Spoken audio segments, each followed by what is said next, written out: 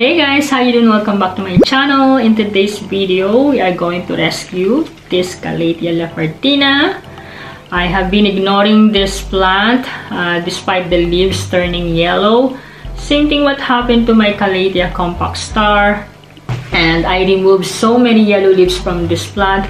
And I thought I needed to update you guys on what is currently happening with this plant.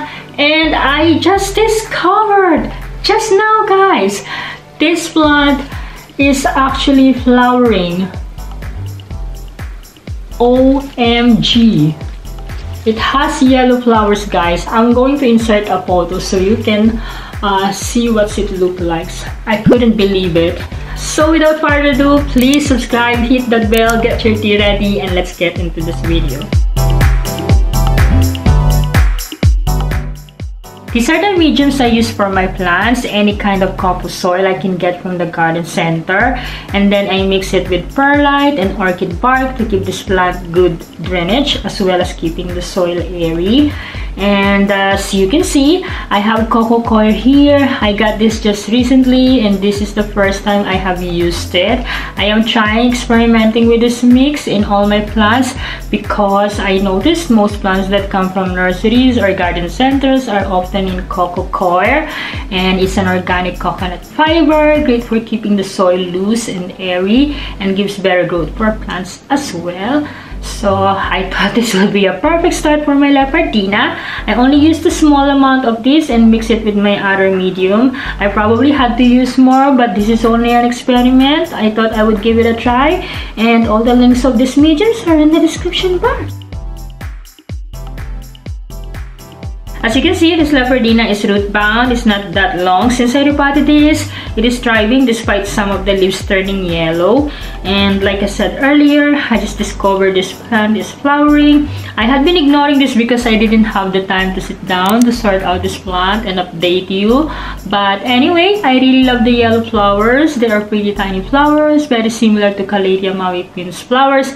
And it was white, but this one is yellow. So pretty. I love it. There's another one here, which is pretty cool.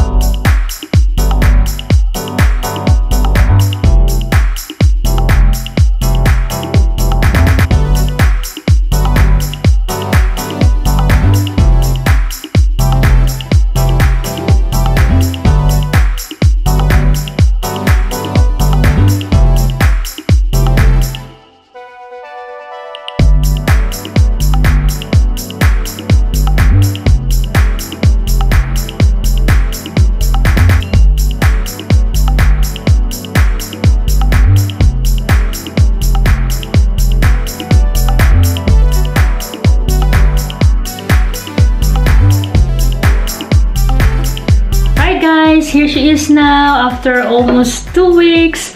This plant is doing great. It's not producing yellow leaves anymore, which is good. I left some leaves that weren't too bad at all, but it's perfectly fine, guys.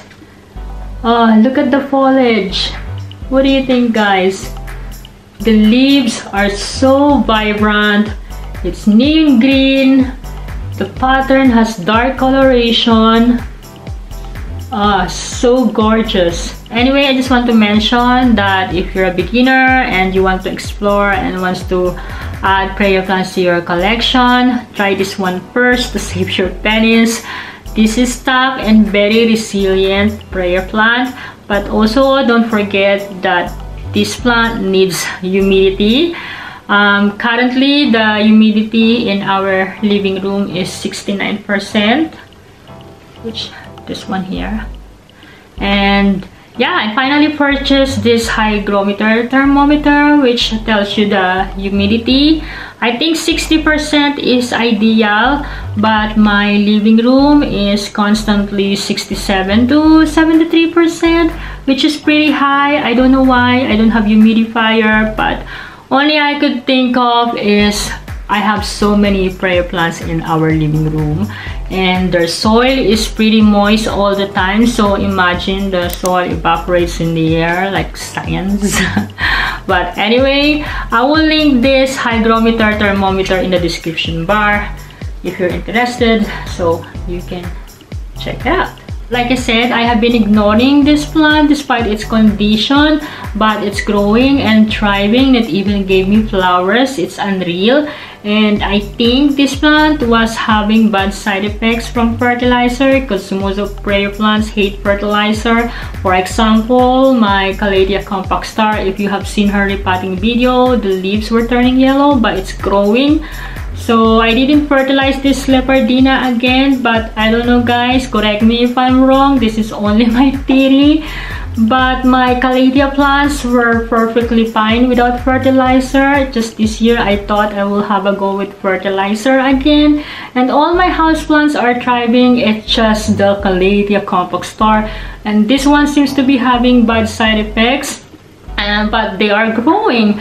So again guys, this is only my theory. Please don't shout at me. I'm not an expert, but I am allowed to have an opinion, and I'm sharing my experiences and thoughts with you because I am trying to help the plant lovers out there who are struggling with prayer plants. So yeah, sharing is caring. That's it guys, this is my Calathea Leopardina update. Thank you so much for watching. If you have any thoughts and questions about this plant, please comment below. It makes me happy reading and answering your questions, so please feel free.